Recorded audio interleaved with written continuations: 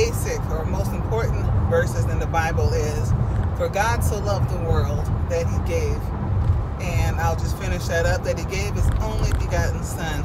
But the main part that I want to focus on is the love of God. I think so many times that we struggle with knowing that God loves us.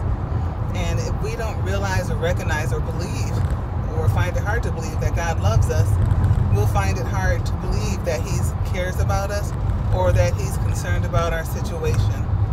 And I think it's so important to think about how our own parents, if we had good parents, how our own parents loved us, or how our own parents love us.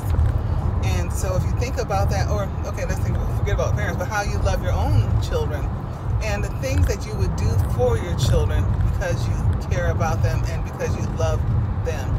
First of all, most parents think the best of their children. Why? Because they're mine, because I love them. And I believe that God does that same thing. He thinks the best of us.